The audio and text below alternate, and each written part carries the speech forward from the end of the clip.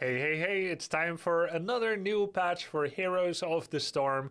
27th of September is when this thing went live, which means if you're watching this YouTube video as it drops, tonight I'm streaming HOTS, Tuesday 28th of September. You can watch how some of these new changes may pan out. I'm going to be trying all the new heroes and see how good they are. When I say new heroes, I mean newly changed heroes, okay? Newly changed heroes. It's not like they suddenly drop 5 new heroes on us. Hopefully, we will get a new hero sometime. But otherwise, these balanced patch notes still keep it fresh. Let's jump into them and see what's new.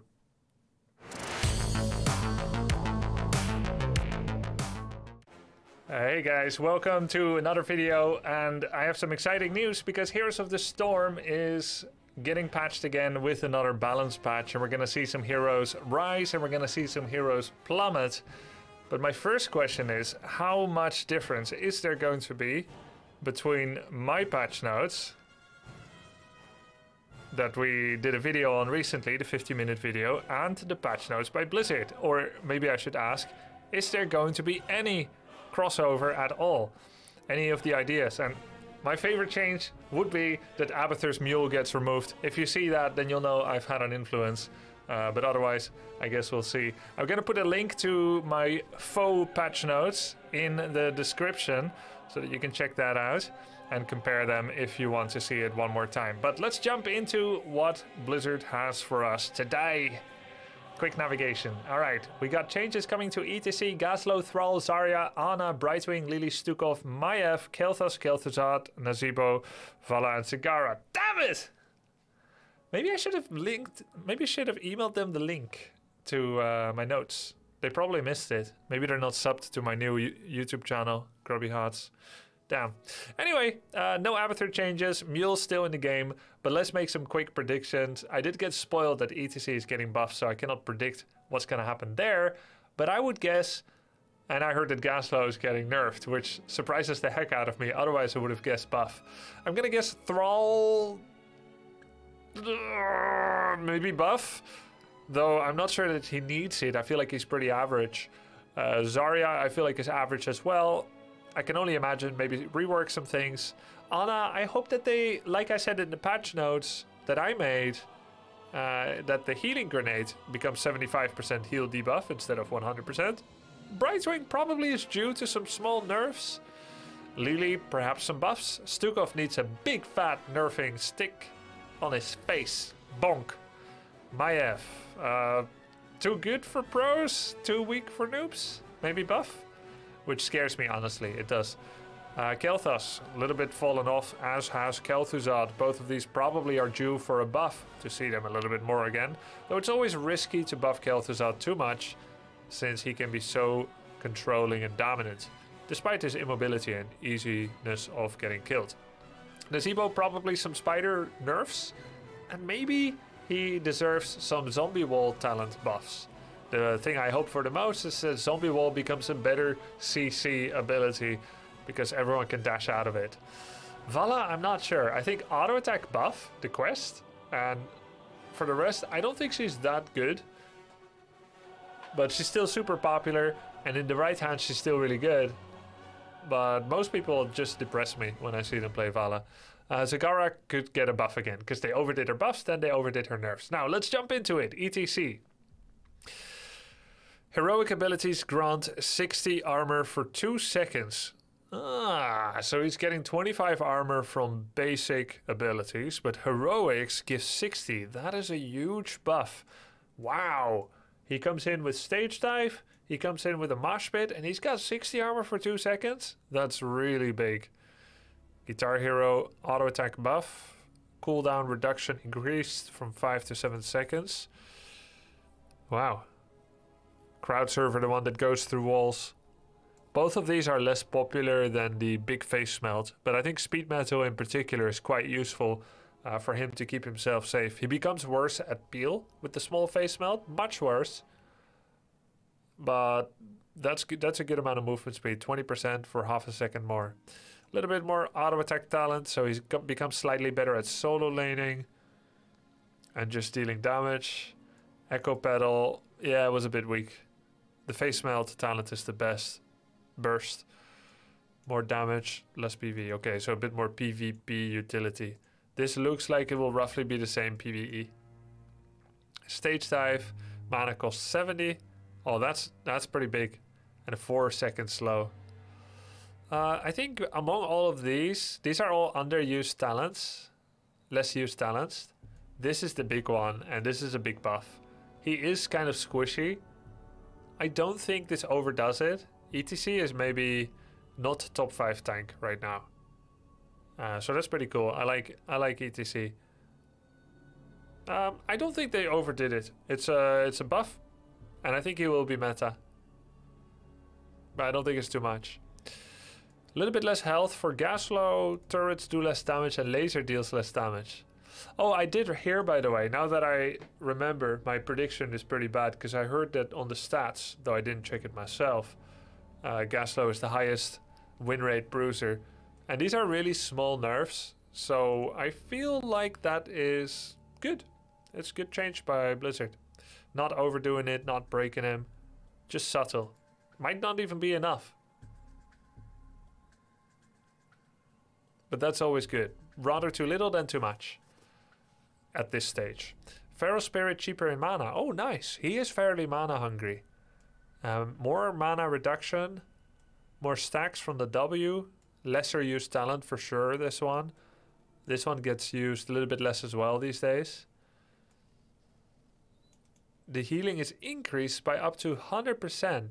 Oh, so instead of 150% always, the lower he is, the more this is. So you get rewarded more for using it when you're low. I like that. Good change. So far, this is a really good patch note. Spirit Shield. Oh, yeah. This is by far the lowest win rate talent on Thrall. It's the spell shield that gets CDR'd every time Frostwolf procs. And it was 2.5 seconds for 50%. Now it's 4 seconds. Sweet. That's a nice, nice buff. Makes him more resilient to Mage Burst when he tries to go in. And an Elemental Momentum, new passive. Basic attacks reduce basic and heroic abilities by 1/4 second. Basic attacks by 1/4 second on anything, 1/2 second on heroes. Okay. Basic and heroic abilities. Damn. He gives up Blink, which is a big sacrifice. And because of that, this may not be picked as much. Because Blink's still good. But that's sick. Yeah, I was wondering the same thing, Marilyn Knoodle. If he uses stage dive, do 2 seconds armor begin when he starts to take off? Or when he lands? That's a really good and important question. I think this is an attractive alternative. I like it. I will try some Thrall. Support, Zarya. While above 40 energy, Zarya's basic attack size is increased by 35% as well. So they took the level 7 and they added it. Nice. This is a good talent. Damage absorbed by Zarya's shield contributes 20% more energy. This is like more shield to herself and also more energy. Nice. Deep burn. Basic attacks against heroes hit by particle grenade in the last 3 seconds generate 1 energy. Wow. That's 4 energy per second. She can get 12 energy auto attacking someone after grenading them. That's pretty big. She does give up the Q burst, so I don't know if it's going to be popular. Per target. Oh yeah. I think Feel the Heat will be good. Really good tank buster with Feel the Heat. This helps with that as well. Yeah, I think going Feel the Heat together with Deep Burn, you're going to be insane against anyone melee. Because it's so easy to proc. Graviton Surge also deals damage, because it has no damage right now. And this isn't a lot. This is 45 damage per second at level 10. 60 damage at level 20 per second. For like 3 to 4 seconds. It's not a lot, but it's nice that it has a bit. Oh wait, I forgot. This gets amplified by having energy. Oh, that's a pretty big buff. Yeah, HOTS still getting patches. Warcraft 3 and SE2 are jealous right now. Yeah, I'm going to continue playing SE2 very, very shortly. I'm just looking over the patch notes. Contact healing. Biotic grenade deals 30% additional damage per hero hit. Okay. Vampiric rounds. Stack bonus strike increased. So she's getting buff. Buff. Wait. Wow. Buff. They buffed the crap out of Ana, but talents that don't get used as much per se. Bad. Never picked. Very rarely picked. Sometimes. Almost never. Not much. And not much at all. So they did buff underused talents, but they didn't nerf any of the best, and they didn't touch the they didn't touch at all Grenade's anti-heal, which I guess I'm the only one that feels that way, so whatever. Brightwing. Less health. Ah, poor Cass. Less health. Wow, this one is big. This is something, but this is bigger. She can cleanse more often. Okay. That's a pretty big deal. Yeah, I don't think they watched my video. Or, and this is a big Omega gasp, they may not agree with some or all of it. Sir Gridham. I'm gonna make a note. Email them the balance notes. Freaking Abathur Mule Tiltfest. Okay. Lily. Missile speed of Healing Brew increased. Blinding Wind missile speed increased. Let's go. Range increased. Okay. That's good. Good buffs. Fetid Touch. Slow amount of basic attacks increased from 15 to 20%. Okay, they better hit him with some nerfs to reactive ballista spores. Because I'm reading buffs to the most broken healer there is. Reduction of basic attack damage while in ranged mode from 50 to 40%. Okay, buff. Reactive. Search range of talent activation reduced by 20%. That's good. Let's get some more nerf in there.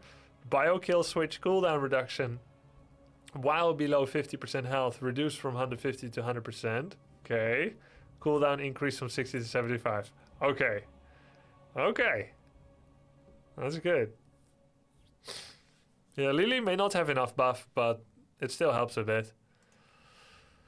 Low blow, bonus damage to low heroes, up. Wow, I found this one not weak, actually. It hungers, bonus cast range, fewer needed for CDR. Universal carrier, pathogen, healing reduction decreased. Healing pathogen, healing reduction decreased. Oh, this is you can non-stop pass the bong, but then smaller healing 60%. Now it's 75, so it's a buff. Interesting. I haven't picked this in years. Healing from being stunned or rooted increased. Oh, this one is actually decent. This is like 600 at level 20. Duh.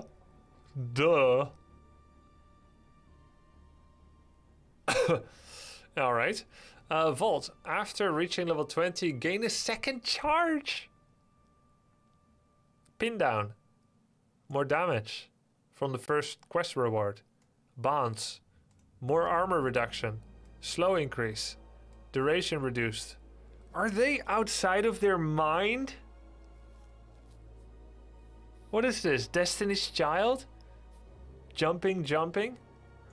Dun-dun-dun-dun-dun-dun-dun. Heroes leaving containment are silenced as well. Excuse me? Did they not check my tier list? Hello?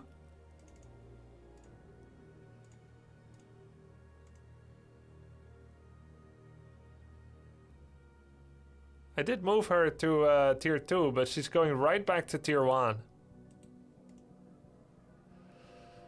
This is way too much. Like, Maiev is very hard to play, and that's why she's lower. She's not meant to be this good. This is ridiculous. Let me tell you something. Wildheart was using Maiev effectively as in lieu of a tank in CCL Season 2 and Season 1. It caught on a bit by other teams, but it didn't get used by the winners or the top 3 that much. So it wasn't as viable per se. Partially because some of the best players are playing with lag. Like Ultralisk playing from Europe. NA lag. Maybe that's why he stays away from heroes like Maiev. But he still played it. He still played it. As a DPS, not as a tank. Justin Pitkid, he was already using this talent. He was already using this talent. And they're getting better. That's insane. It does have a duration reduction. That's... In pro play, they burst you at the start anyway. And 2 vaults. Hey, they have this new phrasing of vitals. Kel'Thas, health increased. You know what Kel'Thas needs? Like a hitbox reduction by like 5%. 10 to 5%. Anyway, that makes him special, I guess. More health, interesting. How much extra is that? About 4%. Classic Blizzard. No, it's more. More than 4%. It's like 5.5 or something. Gravity. Wow. Whoa, whoa, whoa. 12 seconds. Energy Royal. Now only from 9 to 8, but that's still 1 better than before. This is 2 better. This is still 1 better than before. Mana Tap. Mana Restore from activating Verdant Spheres. Okay. Hey. Convection is getting better. Convection at level 1. Now how do I get my mana? 4% mana tap. Guess what? 5%. That's even more flame strikes. Big if true. Phoenix. Damage up. Yeah, it does hit a bit like a wet noodle. Splash damage up. Okay. I'm gonna be playing some Kel'Thas. This is a good buff. Good buff. I don't pick this much anymore, but I could. But I don't need to anymore. So buff. Buff if I'm playing memes for requests, and I do pick Phoenix from time to time as well. Kel'Thuzad. Bufferino. 3... What is that? 3% health or what? Glacial Spike. Damage increased. Ice Cold. Glacial Spike. Buff. Icy Grasp. Oh. Bonus cooldown reduction for basic attacks. This is not the best. They're just buffing 2 talents that almost nobody picks. This is nice, and this is nice. I'm glad they don't overbuff him. He's a scary hero to buff in any part of his crucial kit. This is crucial though, so is this. But I don't think they overdid it. I think it's fine. It's good. Though, I think not touching him would have been fine too. Blake Toads. More damage. Good. Toads suck, spiders own. Less slow. Less long slow. And less quest slow damage. Pandemic. Fewer reward. Yeah, exactly. 40 and 80 toads was insane. Bit easier to hit. Blood Ritual. Fewer stacks from waves. Okay. This is a big nerf, because especially when you go for Toad build, you'll be using Blood Ritual almost all the time. And Hexed Crawlers is a viable pick for Widowmaker build. Level 4 had 2 options, Blood Ritual or Hexed Crawlers. And now everyone will be picking this more because Toads are a little bit more valid because of the bonus damage and CD, like a bit easier quests. I still don't think Toads are amazing. I think he's only viable because of Q-build, not because of Toads. Guardian Toads, more armor, duration, that's nice. Spider Colony. Nerfed. Yeah. I think Nazebo is now solidly bottom half of DPS again with this. Maybe about middle of the pack. He's definitely not first pick, first ban anymore. Because this was very strong. And this has been nerfed a lot. And this is nerfed a bit. This doesn't matter. This is nerfed. So you pick that sometimes. You never take this. So I think he probably drops 1% or 1.5% of win rate or so. I think they could have gone slightly more aggressively with this. Maybe 119 to 130. Voila! Less multi-shot damage. Oh my god, this one hurts. You're already waiting so long always for the cooldown to come back. Wow. I didn't think that they need to touch it anymore. They also bring back Q damage again. Yeah. Okay, so they nerfed both multi-shot and puncturing arrow. So this previously went from 6 to 7. Now it's 7 to 6 again. But they do buff auto attack build, which I thought is merited. Okay.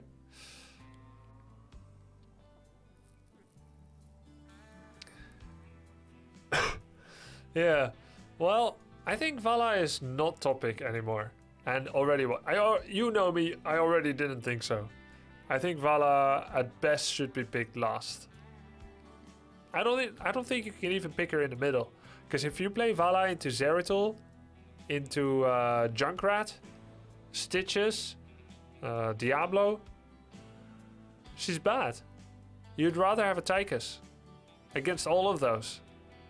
If you pick her into ETC and Blaze, that's fine, right? But if you first pick or mid pick her, you could still have like a Zeratul coming for you, or a Diablo, and then you don't have the right auto attack damage dealer to deal with those. And less damage. I don't know what to say about her. Like this is not good enough to take down Diablo Stitches. Like I think she sucks. You can only pick Vala last. Anyone that first picks Vala is griefing. Zagara. More health.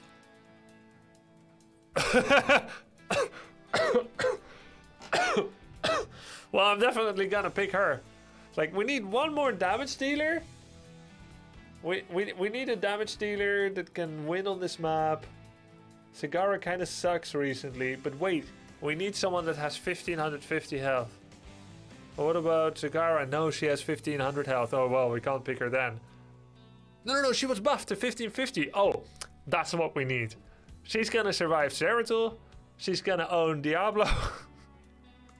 Let's just get to level 20 and get Broodmother.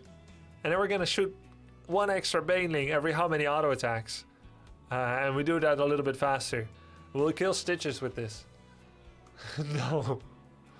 Let's go. No, that's not what she needed. Rockstar talent applied to... Oh! Wait. After casting. Yeah. After casting or after landing? I think after casting. So, as he takes off, he has a bit of armor. And then he lands, and he has the last half second or second or so of armor. So they do answer it for us. It immediately procs. Maybe that's the best way to do it. Instead of landing, having none when you take off, and then having 2 seconds of armor. Okay, that's the patch notes. Overall, over nerf on Vala, under buff on Zagara. Nazeebo, not enough buff to Toads. Enough nerf to Spiders. Kel'Thuzad, not a big change, but nice. Kel'Thas is nice. Maiev is over buffed. Stukov might be an under nerf on this. And he's still badass. Like, Stukov is still really good. Like, let's say under nerf. Lily, under buff, but fine. Brightwing, I think it's fair. Ana, don't think you should be buffing Ana. It's not the worst. But she's really... Yeah, maybe it's fine. This makes her a bit more accessible to newbies. Okay, I'm gonna approve this one. Let's move on. Zarya. Big buffs. I think we'll see more Zarya, which means return of the support meta. Boom. Double support. Thrall. I think he was fine. This is gonna buff him. He may be more valid. Maybe he'll be quite good, but he still can't double lane. Just remember that. He can't double lane. He's a 4-man, okay? He can only solo lane on Hanamura and Battlefield of Eternity. And even then, a Urel will own your wave before you do. Rotate, 5v4 on Hanamura bot lane. Come back before you can even say, what happened? So, he's a solo laner that can still be abused even on 2-lane maps. He can solo lane on Cursed Hollow as well. Yeah, Cursed Hollow is fine. Hanamura and Battlefield. So, he still doesn't fill every role, but it's big buff and I think we'll see him more. This is fine. Good changes. Good changes. Overall, I'm going to give this a 7.2. Thanks for watching my patch notes. See you next video.